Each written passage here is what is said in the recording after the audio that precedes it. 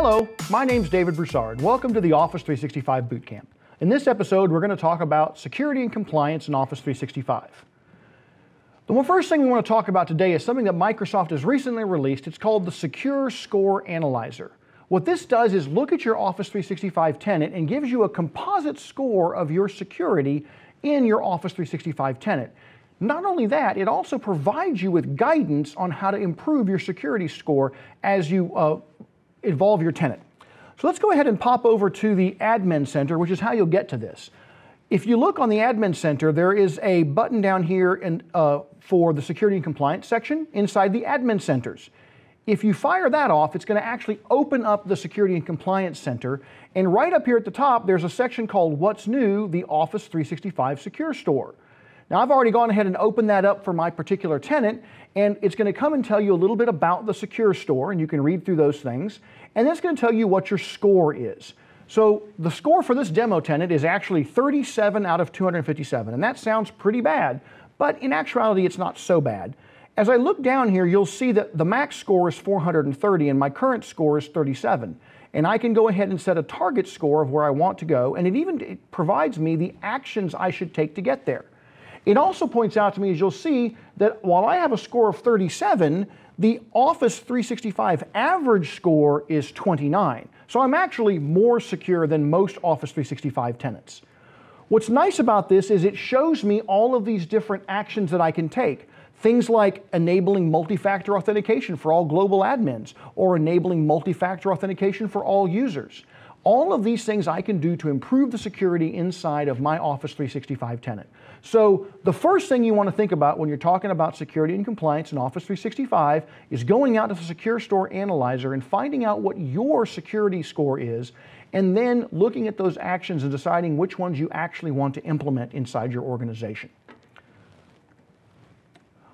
There are some considerations we want to think about when we think about security and compliance inside of Office 365. The first one is making sure that we've got the correct authentication model for our organization. If you have a number of options here. Number one, you can use cloud authentication. Everybody is logging in with their accounts that's stored in the cloud with their identity and their password there. You can use directory synchronization, which is going to take your Active Directory user accounts and migrate copies of them out to Office 365 with a hash of the password. In that situation, you're actually managing your identity on-premise, but you're moving a copy of that with the hashword the password hash out in the cloud.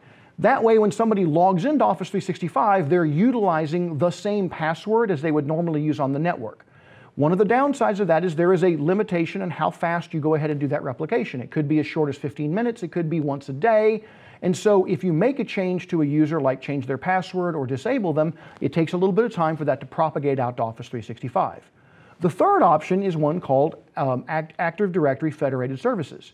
In that situation, DirSync actually copies the identity out to the cloud, but it does not copy the password hash. When somebody logs into Office 365, they are actually redirected back to what's called a secure token server, which is an Active Directory Federation web proxy that's running either in Azure or in your network that is actually going to handle the authentication of the user.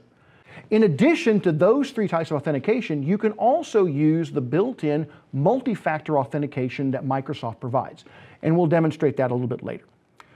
Other things we think about are ensuring that only the right people see information. And so in that, we're going to want to take our security groups from Active Directory. We're going to want to propagate them out to Office 365 as security groups. Or we're going to want to create security groups in Office 365 and use that to help secure our information inside of our organization. We also want to make sure that information is protected from oversharing. That means we want to control who people are allowed to share with. Do we let them share with everybody outside the organization, or do we let the people share anonymously, or do we restrict that? Can they do that in SharePoint? Can they do that in OneDrive? We also want to be able to audit and know who has access to our information. We want to make sure that information is preserved so that it's not deleted and we don't lose it too soon. And lastly, in cases of certain legal and compliance reasons, we need to be able to go out and find information. We need to be able to pull that off into an area, into a case hold, and be able to provide that to an external party like a law firm or a court when we have a legal hold or a compliance hold. So Let's hop over here and take a look at a number of these in sequence. The first thing we'll take a look at is, let's take a look at multi-factor authentication. So to get to multi-factor authentication, what I'm going to do is I'm going to go select a user. And so in my case, I'll go ahead and select myself. And here is my account.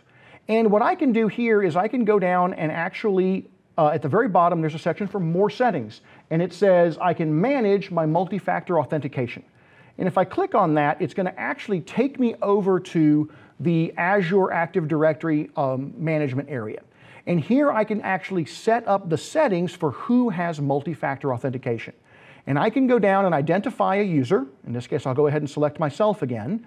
And then what I can do is I can actually enable that multi-factor authentication. What'll happen then is it's going to force me to actually either have a text message sent to me or answer a phone call, or I can also use the Microsoft Authenticator app to generate a code that I will then type into the system. So in addition to having my user ID and password, I'm going to have a second token I have to put in to validate that I am who I say I am.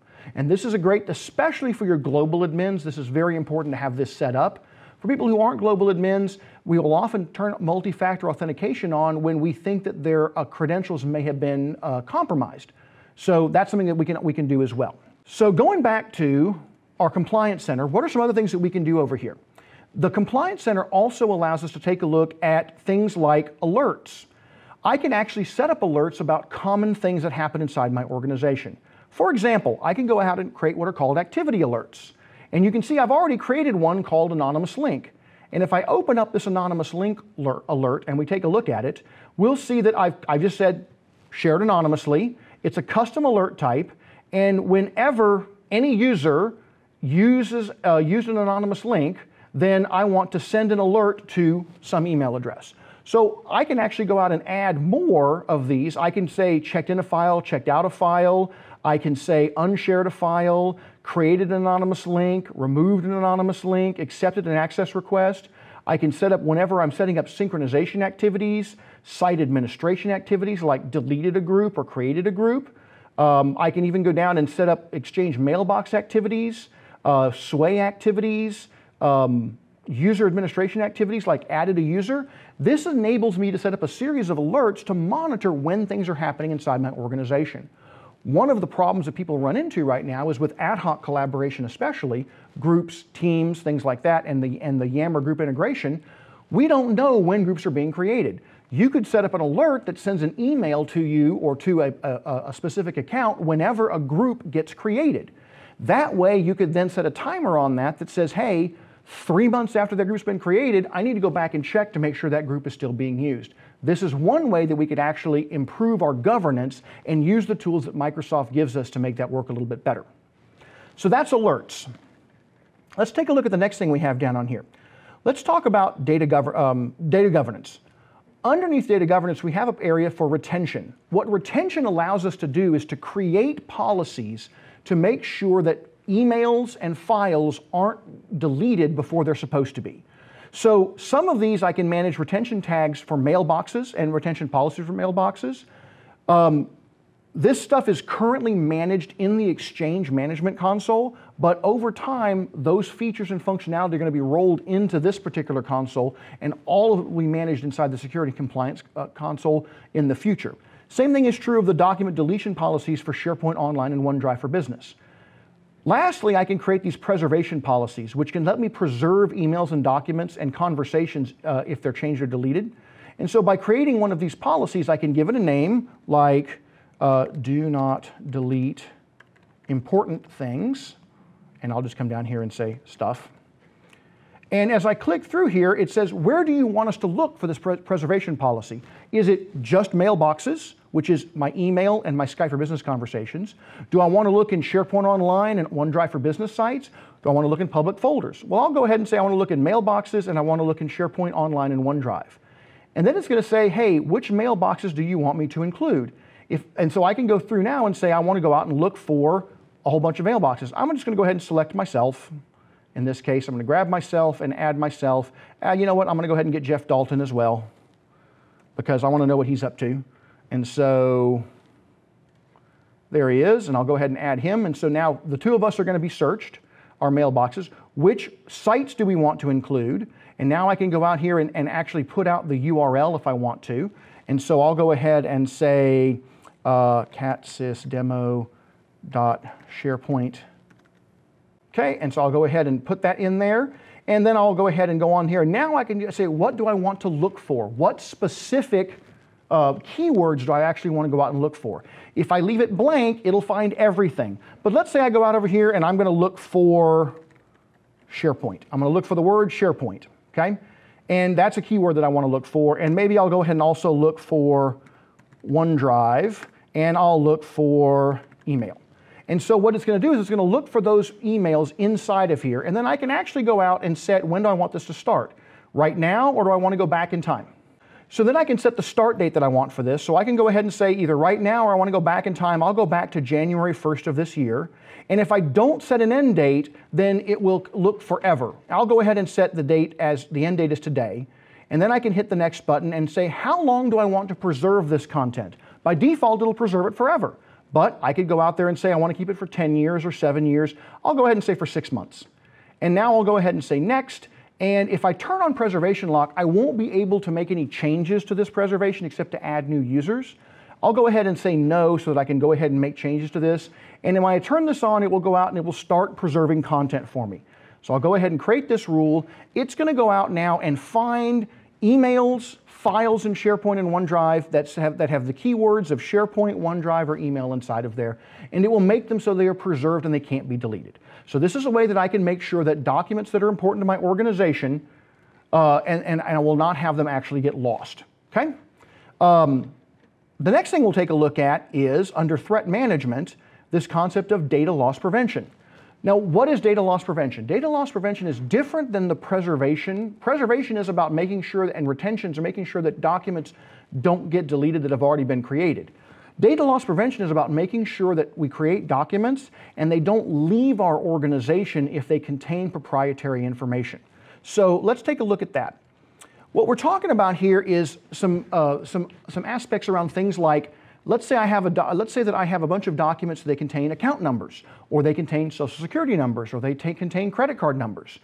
I don't usually want those being sent outside my organization, because what I'm afraid of is I don't want somebody taking a list of hundreds of people or thousands of people with their PII, personally identifiable information, and then emailing that to somebody outside the organization. So I can actually lock that down with data loss prevention. Now, what I'll do here is I'll go ahead and create a new DLP policy. So example, I've got financial regulations, and I can go down here and say, hey, what are some ones that are already built out for me? So example, I have one called U.S. financial data.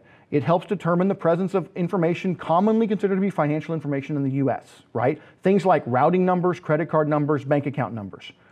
And it's already designed to go out and look for all SharePoint Online sites and all OneDrive accounts. I can also turn on Exchange Online if I wanted to. And I can hit next, and what it's going to do now is it's going to let me go out and say, notice it has a low count and a high count. The low count is saying, how much of that information am I going to allow before I trigger a warning? And then the high count is saying, once I get to this level, when am I going to trigger action to be done? So as an example, if I take a look at this low count number and we edit it, it's currently set up to say, if I find 1 to 9 credit card numbers, 1 to 9 bank account numbers, or 1 to 9 ABA routing numbers, and it's shared with people outside my organization, what am I going to do? I am going to send an email to the owner of the SharePoint site or OneDrive where the content is stored, the person who shared or emailed the last modified the content, and the owner of the SharePoint or OneDrive content, and I could even add additional people, and I could turn off some of these things. So as an example, I could set it up to where if somebody tries to send out a single credit card number, a single ABA number, I could warn them, hey, you're sending out information that is not allowed to be shared outside the organization, but we're not going to stop you from doing that because we're just warning you at this point in time. On the other hand, when I get to the high count side of things, which is defined as being 10 or more, in that situation, what I'm going to do as well is I'm going to stop these things from actually being sent out, okay? You'll notice also that I'm going to put a policy tip content out there, which means as I'm composing my email, it's actually going to warn me up in the top, by the way, this particular email falls under a sensitive information policy, and you aren't going to be able to send this outside the organization. Now notice, in this case down at the bottom, I can still allow the people who are getting the override information, the notification, to actually override it and say, if they provide a business reason, we'll be able to override the rule. That's going to make them type in what the business reason is. Yes, I need to send these 5,000 credit card numbers to somebody for some reason. Okay? So all of this is allowing us to identify certain types of information, whether it be credit card numbers, routing numbers, it can be your account numbers, it can be address information, it can be your part numbers. Those ways of identifying or digitally fingerprinting our documents, we can then use to prevent that from being sent outside of our organization.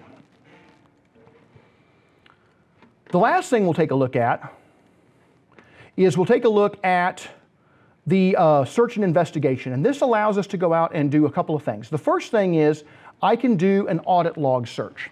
An audit log search has enabled me to go out and see what people are doing in Office 365. So in this case, if I have a need to go out and know who's checked out a file, who's checked in a file, who has viewed a file, these are the kinds of things that I can go out and look for. I can look at these activities and you can see all of these things, like downloaded a file. I can actually go out and find anytime somebody has actually downloaded a file or uploaded a file. And then what I can do is I can say, hey, when do I want to start this? I'll go back to January 1st of this year, and I'll go to today, and I'll show results for all users, and then I can hit search. Now what it's going to do is it's going to go out and find all of the instances of times when a file was downloaded or a file was uploaded into the system and give me a report around that.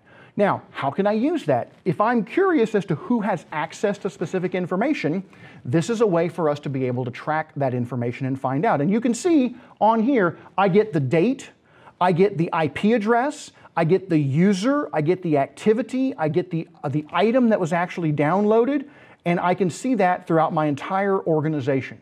So if I need to go find out what happened to a specific item or what a specific user has been doing, I can go out and pull these audit log reports and find out what people are actually doing inside my organization. The other thing we can do inside of search and investigation is I can actually do what's called an e-discovery. What e-discovery can do is I can go out and create cases in which I can go out and look at, find information that matches certain keywords, like, for example, a customer that we have, or a product, or a case number that we have from our system.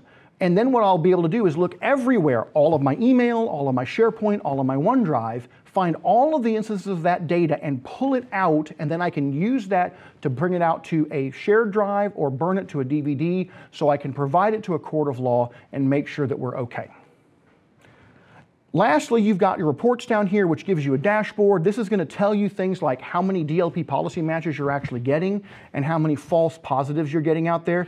You can see we're not really getting any traffic right now because this is a demo environment. Well, I hope you've enjoyed this. Thank you very much.